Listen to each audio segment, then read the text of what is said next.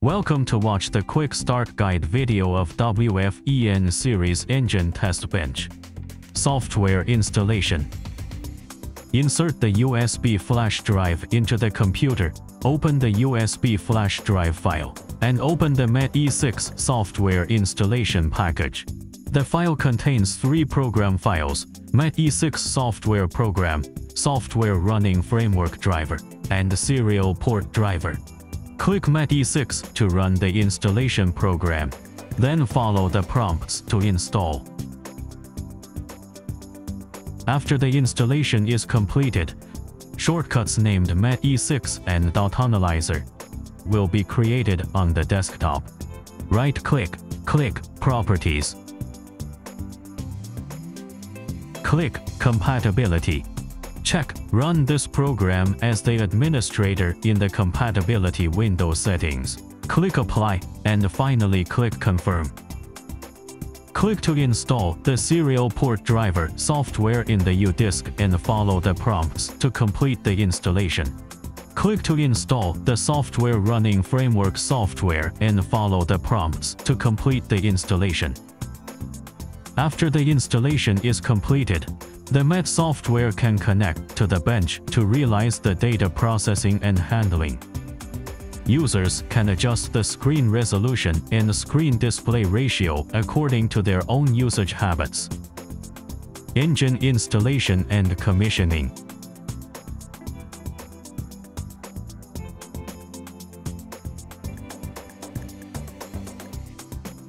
The installer lifts the engine to the vicinity of the engine mount and adjusts the engine position so that the engine mount holes are aligned with the test bench mounting stud holes. It is recommended to use a dedicated lifting tool for testing engines with heavier weight. Use matching bolts to tighten the connection.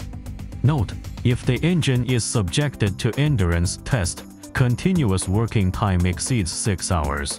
Cumulative working time exceeds 30 hours.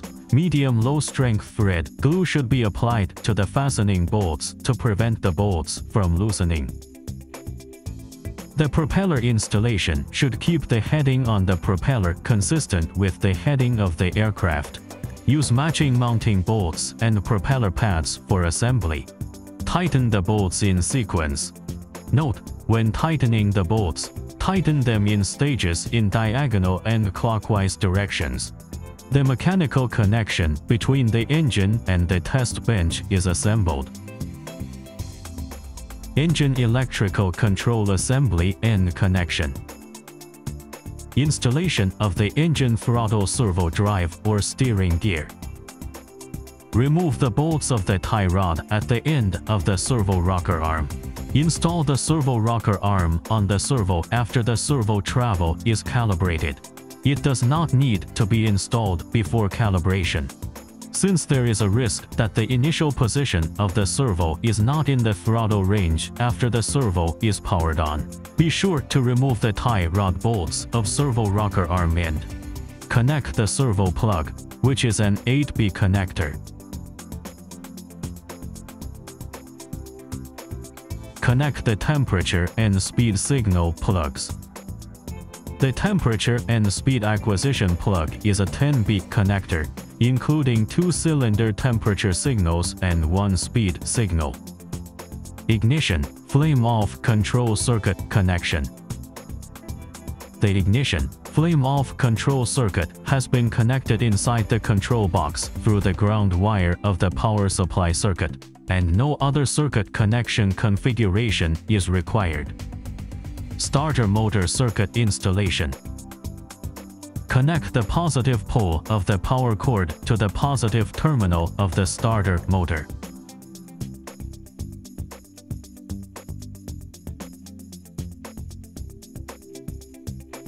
Connect the negative pole of the power cord to the negative terminal of the starter motor.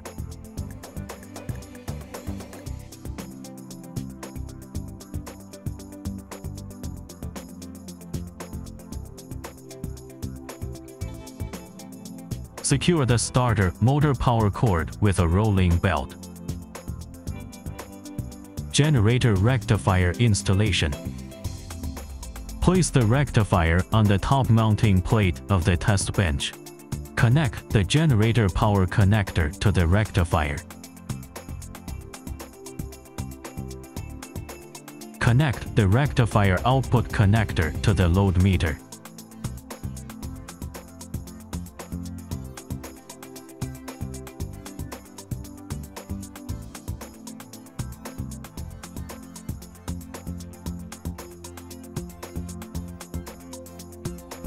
Place the load on one side of the test bench to facilitate test personnel to view data. Use straps to secure the rectifier.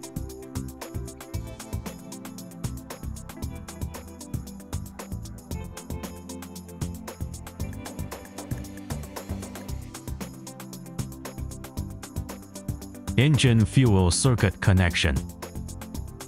Connect one end of the engine fuel inlet pipe to the outlet of the fuel flow sensor. Install the other end at the engine fuel inlet. Engine installation and electrical and fuel circuit connections completed. Bench power on and software connection. Connect the power line under the power control box. Turn on the UPS power and the master switch respectively. Press the power button on the collection box and hear 3 beep, beep, beep sounds, indicating that the equipment is powered on successfully. The wireless data transmission device module has been connected to the device. Connect the wireless data transmission computer module to the computer USB port. Open the MET software and enter the main interface. After the software automatically connects, it will make a beep sound, indicating that the connection is successful. Throttle travel calibration. Push the throttle lever to the fully closed state, that is, the minimum throttle position. In the software relay control window, click the motor servo power switch to power the servo. Click Allow Fire Up and drag throttle 1 until the servo rocker arm is aligned with the mounting hole of the lever. At this time, the PWM value corresponding to throttle 1 displayed in the software is 1390 microseconds. That is, the minimum throttle opening value. Click Forbid Fire Up, click System Settings, enter the throttle curve setting interface. Set the minimum value of throttle 1 to 1390 microseconds. Click Save Parameters, and after saving successfully, the servo keeps the throttle closed. Connect and tighten the servo rocker arm and throttle lever.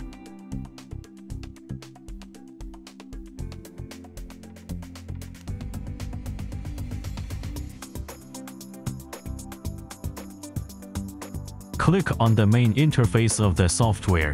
Click Allow Fire Up and slowly drag the throttle. The servo slowly changes with the throttle until the throttle is in the full open state, that is, the maximum throttle position. In the software, record the PWM value corresponding to this throttle 1 as 1620 microseconds. That is, the maximum throttle opening value. Click Forbid Fire Up.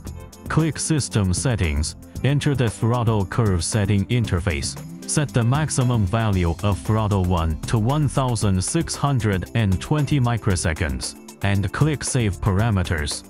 Throttle travel calibration completed. Sensor calibration and debugging. Optical speed sensor calibration.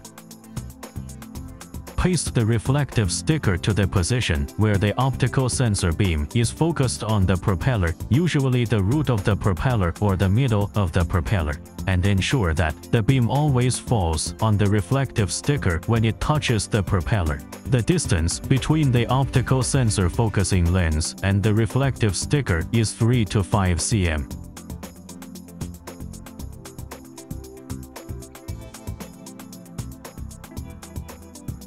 Enter the software configuration system setting interface Fill in the number of optical stickers in the number of blades column. Reflective stickers are pasted on each blade, and click Set.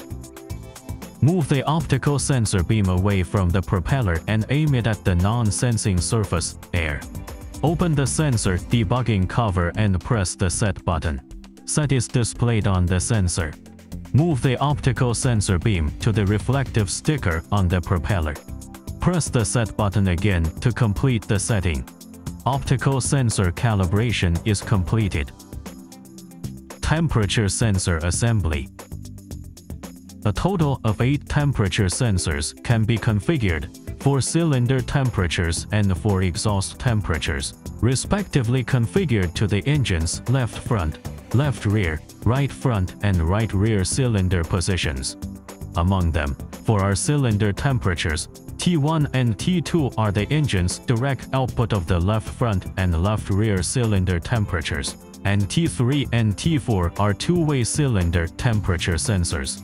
Connect T3 and T4 cylinder temperature sensors to the right front and right rear cylinder bodies respectively. Connect T5, T6, T7, and T8 exhaust temperature sensors to the left front, left rear, right front, and right rear exhaust pipes respectively, and fix them. The temperature sensor is installed, and the wiring harness is fixed with a rolling belt. The temperature sensor assembly is completed. Engine test preparation and testing. Fuel tank layout and connection. Place the fuel tank at the side and rear of the test bench. Connect the liquid level sensor to the test bench. Connect the fuel tank outlet pipe to the fuel flow sensor input.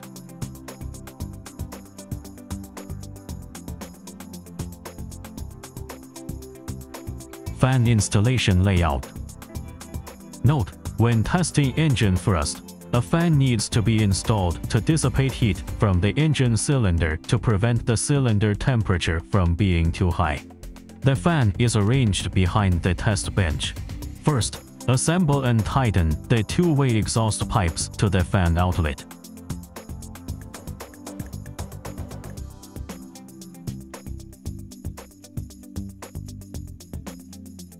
Align the outlets of the two-way exhaust pipes to the engine cylinder and assemble them on the pipe bracket.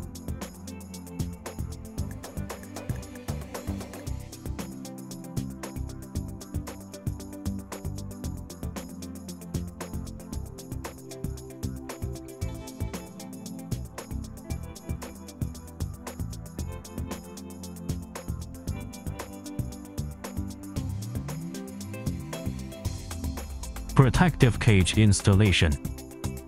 Lift the protective cage. Align the protective cage with the hinge mounting holes on the test bench, and insert. Use hand screws to secure the protective cage. Test bench installation requirements. The test bench needs to be placed in an open area and fixed horizontally. When testing engines with greater pulling force, it is necessary to use a clamp or a weight to fix the bench. Preparation before starting the engine.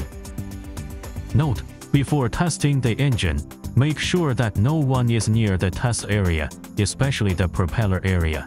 Open the fuel tank cap and pour the fuel with a mixture ratio of 150 into the tank. Turn on the switch at the tank outlet. Engine fuel absorption. Click the servo power switch in the relay control window. Click Allow Fire Up, switch the button to Forbid Fire Up, and switch the test bench to the ignition state. At this time, the electric start and ignition buttons in the relay control window are switched from an inoperable state to an operable state. Adjust the throttle value of throttle from 1 to 50%. Click the electric start when the ECU is powered and the ignition is turned off. Observe whether the starter motor can drive the engine to rotate normally, and check whether there is fuel inhalation in the transparent fuel pipe. Note, New engines or engines that have not been used recently require multiple starting attempts until the carburetor's built-in diaphragm pump can pump enough fuel. To ensure that the starting motor is well cooled during multiple starts, the starting motor should not work for more than 8 seconds each time, and the starting interval should be no less than 2 to 3 minutes. Check and calibrate the fuel flow sensor. After the engine has finished absorbing fuel, there is static fuel in the fuel flow sensor, and make sure there are no bubbles in the fuel circuit. Observe the reading on the sensor display. When the reading exceeds the range of plus or minus 1, the fuel flow sensor needs to be calibrated. Open the control panel, press the up and down buttons at the same time, and the lower display will display calibrate or not. Select yes and press the mode button to complete the calibration. Note, after calibration, if the reading exceeds plus or minus 1, there may be bubbles in the sensor. You can ignite the engine and then turn it off for calibration. Test engine. Before testing, power on the fan and start it.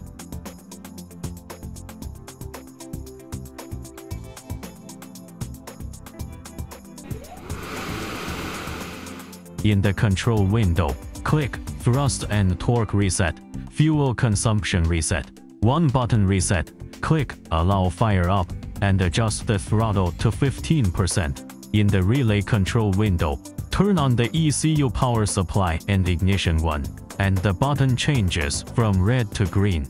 Click Record. Click the electric start button to start the engine, and after the engine starts, release the start button. After the engine runs smoothly, the engine speed can be controlled by increasing or decreasing the throttle. The engine is started, and users can test according to test requirements. Test over. Stop and turn off the bench. Terminate the test. Slowly adjust the throttle to the idle position, that is, the throttle gradually decreases to 0%. Click Forbid Fire Up. You can see the relay control window. The ignition switches to the red off state. The engine is turned off. The data is automatically saved and the recording stops. Note, if the engine is tested for a long time at high power, it is necessary to reduce the throttle to a low speed state and run for a few minutes, and then turn off the ignition switch after the engine cools down.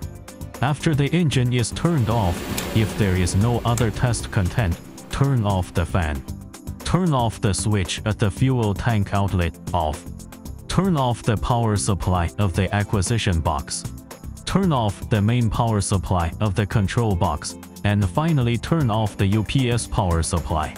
Note, please turn off the UPS power supply after the test to prevent the built-in power supply from running out of power. Test completed. The teaching of the usage of our WFEN 17 Max series has been completed. Thank you for watching.